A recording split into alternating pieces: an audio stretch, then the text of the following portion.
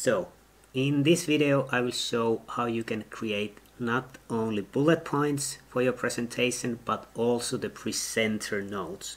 So this is super handy way and will save you a lot of time, basically whatever kind of presentation you need to do, whether it's lectures or scientific presentation for a conference. So let me just share my screen and show how to do this in practice.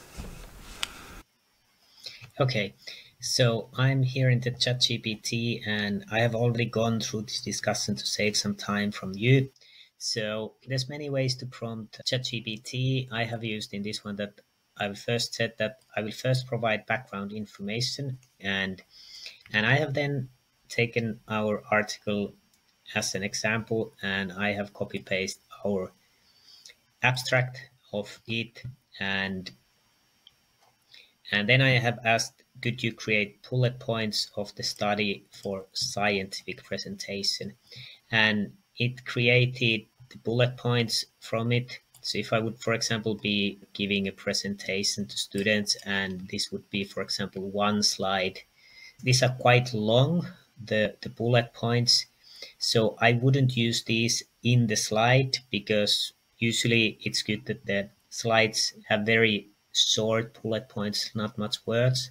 So the audience can be concentrating, listening and not reading them. But I think these could be good bullet points for myself. So I would be in the presentation and I would be putting them as the notes. And then I'm asking ChatGPT, could you make them quite a bit shorter? It doesn't shorten them much, so I need to say that thanks, could you make them still shorter? And still, for my taste, those are quite long, and I'm saying again, thanks, could you make them even shorter? And then I think those are close to the length that I could have in my presentation, and then I could copy paste them here. But now basically when I'm presenting, I have the bullet points for the slide, and if I don't remember, which might sometimes happen, that what did you mean by each bullet point, you have here this, and of course when you use the presenter mode, you can see this on the screen. So I think this is a very handy way of creating both the bullet points for the presentation and also bullet points for your notes, that you remember what each one was meaning.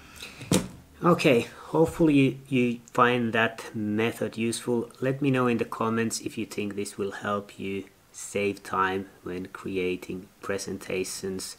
I have quite many videos that are showing different ways you can use ChatGPT, but also other AI tools to be more effective in scientific work. Thanks for watching and have a brilliant day.